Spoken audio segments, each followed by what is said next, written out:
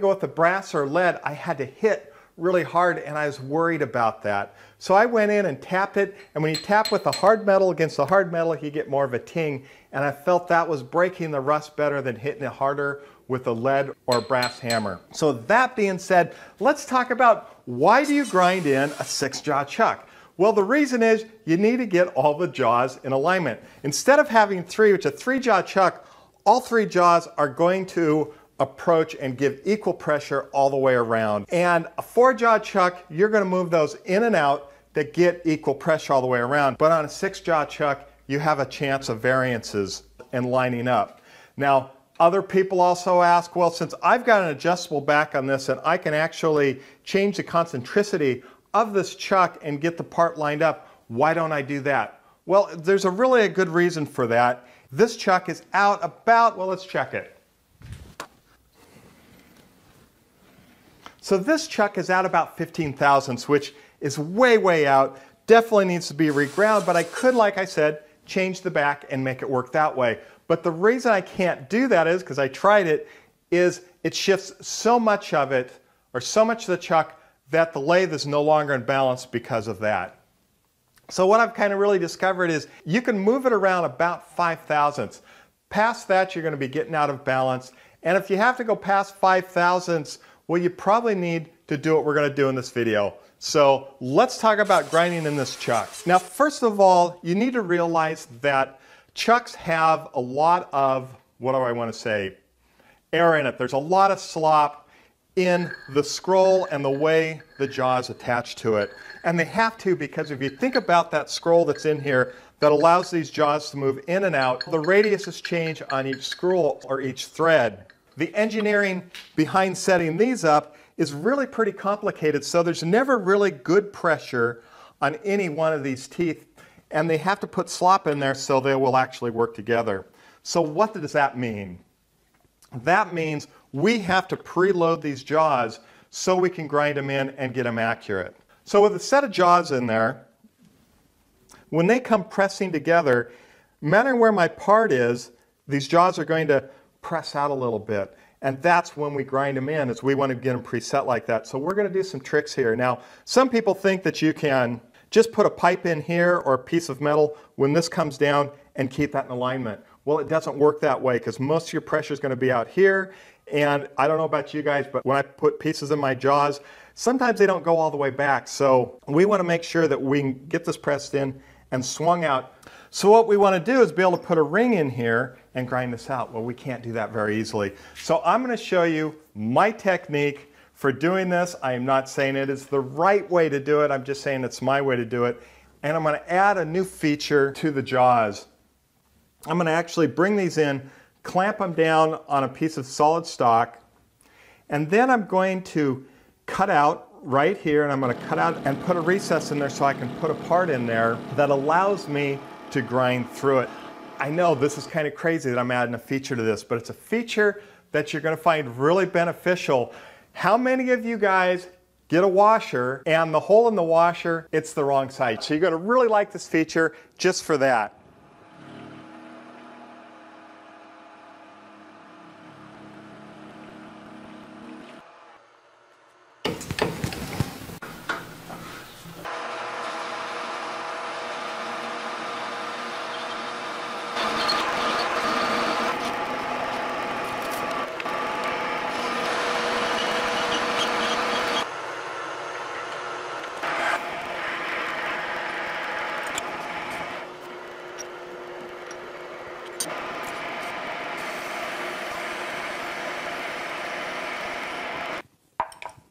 So we got the ring made.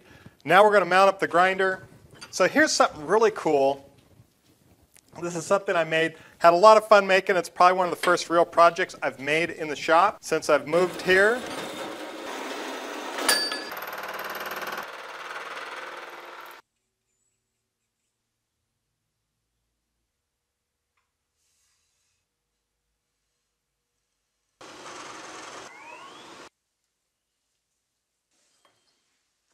Let's mount the grinder, and this is a Metabo. You could use any grinder that you have available to you. Here's another great little device.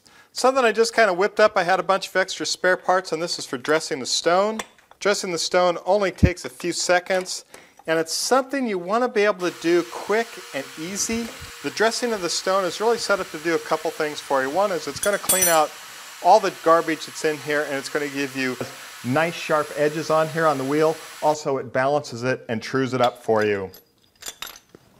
But before we do all this stuff, before we start to grind, there's something that you have to do, and you need to align and level your lathe. Now, there is two words there, align and level, and I'd like to do a whole video on that. If you guys want to see me do how to align a lathe, I can do that. Just put some notes in the comment, and if I get enough interested people, I'll do that.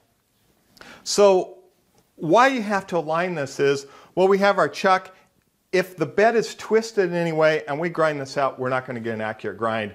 Therefore, we're kind of defeating the purpose of what we're trying to do with this video. Let's bring you in a little bit closer and let's start to do some grinding. And we're going to try to set up a really light grind. I'm just going to work right off the edge at the beginning. We're going to slow this way down. Okay, we're at 45 RPMs.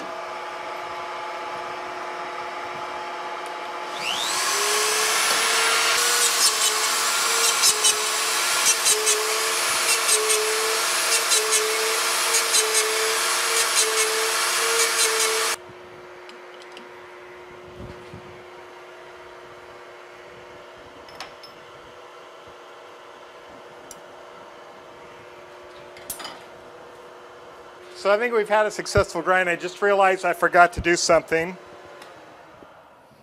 Let me turn the machine off. So I forgot to do something. I should have put down a towel here to help collect the grinding dust and stuff. So before I move the lathe around, let's clean this up a bit. And now I think we have a very successful grind on the inside here. I think that just looks fantastic. We'll test it a little bit later. Now we're going to talk about doing the outside grind. And now since we've got this all set up, now the outside grind, again, we have to look at the jaws. So when we put pressure on these jaws, remember they're going to kink out. Well, now we're going to put pressure on the outside so they're actually going to kink in. So we got to do the same thing here. We developed a ring here to get that grip.